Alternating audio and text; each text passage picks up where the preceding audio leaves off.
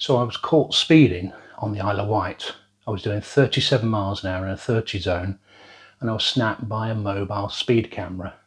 Now, I consider myself a fairly careful driver, so I was quite embarrassed by this, and that's why I'm sharing this with you, the viewers. It might help you become a safer driver, but it will certainly help me reinforce what I've learned. So the speed awareness course is offered by the police as an alternative to points on your licence and of course a fine. They give you 3 options in the letter they send you. That's the speed awareness course, fixed penalties and a point, and you can of course go all rumple of the Bailey and go for a court hearing to contest the camera. Hampshire Constabulary give you some guidance on who's offered speed awareness courses, and it depends obviously on how many miles per hour you were doing. I chose the online course run by DriveTech. It costs £93, which of course ironically is about the same as the fine you would get. Of course you get no points on your licence. It was a Microsoft Teams meeting, which means that you can use your phone, your tablet, your PC or your Mac, as long as obviously it's got a camera and microphones and speakers. There were about 9 people online with me. I needed to show some ID. Obviously driving license is probably the easiest. I couldn't record it, couldn't video it, but I could make some notes. So I'm sharing what I learned from those notes. It started with people sharing their reasons for speeding. Now, obviously there can be lots of reasons people are speeding. They're late for work, they're having an argument, someone was arguing with their boss. My reason really was the lack of attention. I was looking at the scenery. They show you 4 pictures and we're asked to say what the speed limit is. It's 4 pictures of a road, incidentally. And I'm embarrassed to say I only got 2 out of 4 right. The big learning from this is street lights in a built-up area generally mean 30 miles an hour, unless it's shown otherwise. Now, speed limit shown in a red circle is legally enforceable. A small repeater sign you'll often see. These are the tiny little signs about that big. You'll see those in the zones, but you'll also see larger gateway signs where there's a change of speed limit. Now, triangles with speed limits are advisory, so you might see those on 20-mile-an-hour zones. Another exercise was saying what a dual carriageway is. Now, a dual carriageway is obviously where you've got a barrier between the 2 carriageways. Carriageways going one way, carriageways going the other. And the rule is if you can't get a wheelbarrow across the crash barrier, it's a dual carriageway and the national speed limit applies, unless of course shown otherwise. Now, one thing they wanted us to do was to talk about what possible effects the points and prosecution might have on ourselves personally, so jobs and insurance. And there's obviously the embarrassment factor, which of course I'm feeling a little bit now when sharing with you me getting caught speeding. The other thing which was a bit of an eye-opener was the difference 1 mile an hour can make to your speed. Now, they showed a video of a car doing 30 miles an hour under sort of, on an airfield type, Top Gear type thing, and it stopped in time just before some boxes. Obviously they placed the boxes at 23 meters, and they then reran the video and said what difference would 1 mile an hour make. Now, the car, of course, went into the boxes, but the point was that the car was still doing 8 miles an hour when it hit the boxes. So the difference 1 mile an hour can make if you hit someone or something could be quite big. The other thing I learned was the risk of fatalities. So if you hit someone at 30 miles an hour, there's a 10% chance you're going to kill them. And that risk increases to 100% if you hit them at 70 miles an hour. Last year, 1,721 people were killed on the roads in the UK. 25,208 were seriously injured. Now, only 5% of those accidents occurred on motorways. However, 33% occurred on rural roads and a massive 62% in urban areas. A big factor with speeding, or people getting caught speeding, is so-called speed creep. And that happens with me if the road surface is quite smooth and I don't really notice my speed creeping up. And I think that's what happened to me on the Isle of Wight. We were in a 40-mile-an-hour zone. The roads were fairly smooth and I carried on basically almost at 40 miles an hour. We talked about ways of limiting our speed and Cruise control is a good one. I use cruise control.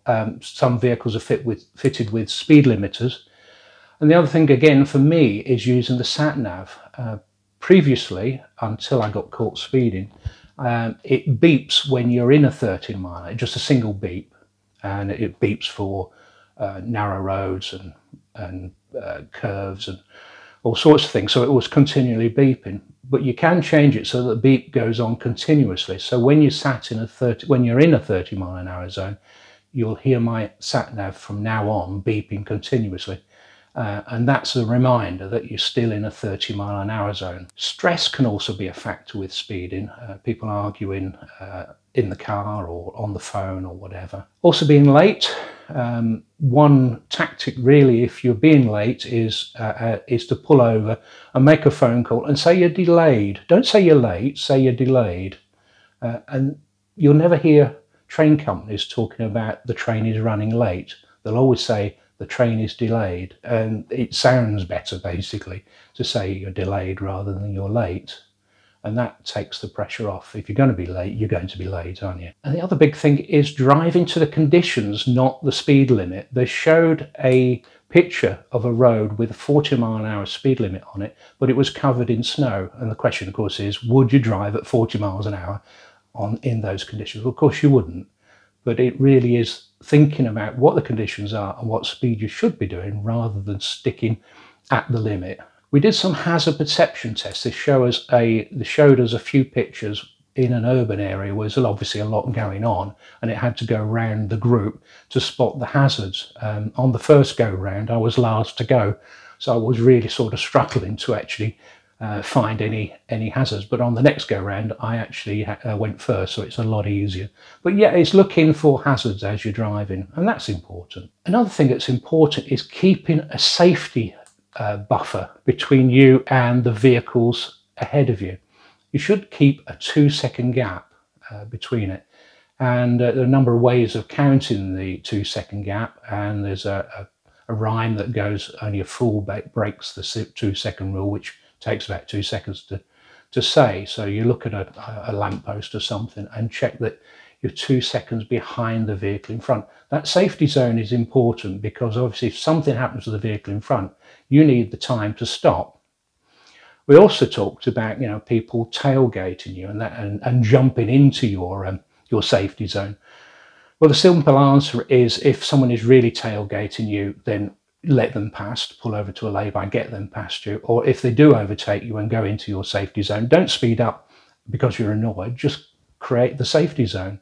It's not going to make a lot of difference to how late you're going to be when you finally get to your destination. You're talking about seconds, but you could be endangering your life by closing that gap again. We were asked to make an action plan, and the action plan obviously is admitting that you got caught speeding. So I got caught speeding. I wasn't concentrating. That was the real reason. I was looking at the scenery. So what I'm going to do about it, I was going to keep the beeps on the sat-nav, so you'll hear them beeping. I'm also going to watch out for the countdown markers. You know, you get these little chevron countdown markers as you enter a different zone. I'm going to make sure I slow down in time. With an action plan, there's always, you know, what are you going to do to stop you backsliding, as it were. Now, I'm going to ask Jenny, and I'm going to ask the viewers to keep an eye on me so I don't drift back into bad habits. And also, from now on, you won't see us looking at the camera as we're driving. We will be talking when we're driving, but it's too distracting to have a camera in the vehicle and to look at it when we're driving. You know, you can be looking at the camera, keep looking at that, and then you know your concentration's going.